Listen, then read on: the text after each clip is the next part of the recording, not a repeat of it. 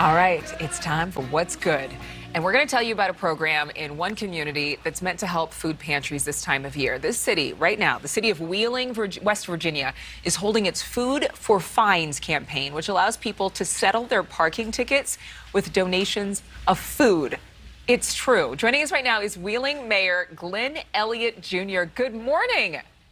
Good morning. I love this. We heard this story and I just thought, oh, I've got to talk about this. How did the program start? Well, really, it goes back to 2017. City Council had to raise its parking tickets. We found that the parking tickets the fine was so low that a lot of people were just basically parking on our downtown streets and paying the fine in lieu of using the parking garages. So we raised the tickets, and that was very unpopular. But as we approached the holiday season, a member of City Council, Brian Wilson, recommended that we need to take some of that revenue and do something really good with it. So what we did was, for the month of December, we basically said all the revenue raised from those parking fines is going to go to local food pantries, and we called it the Food for Fines program. And now we're in our 5th year. It's been a big success here in the city of Wheeling. So you've been doing this for 5 years, and all people have to do is bring some groceries, and they can pay for their parking ticket. Where do they turn the groceries in, first of all?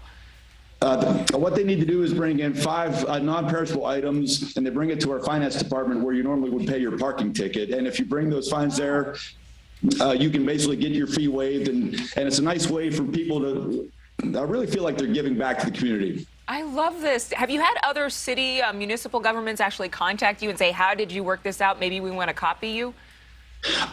No one's asked us about it. Whether or not cities are doing it, I can't really say. But I found it's not really about the actual quantity involved. It's more the thought. I think it's the holiday season. People want to feel like they're giving back.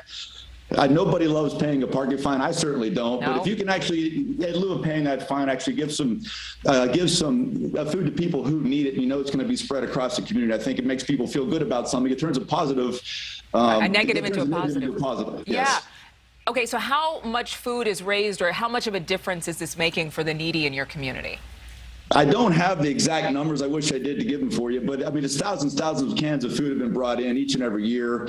It just seemed people come to expect this now this time of the year. So we're very happy about it.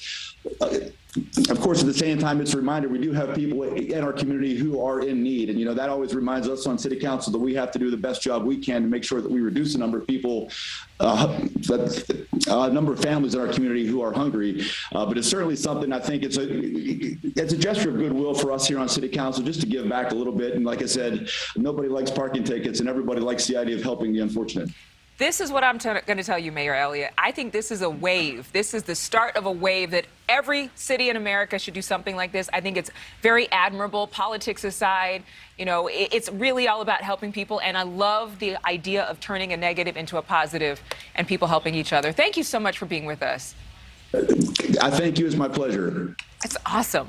And creative. Creative, and the fact is what he was saying is it's not about the quantity of food necessarily, it's the mood. Mm-hmm. You lift the spirits of the entire community by doing this. Awesome idea. I would run to the grocery store to pay off any tickets. You know what I'm saying? Just to give back. Hint, I don't want to pay this City of Chicago. Why not? You can contact the mayor. It's awesome. We can start a whole campaign. We're going to see you for Morning in America first, though, tomorrow morning. Thanks for being with us.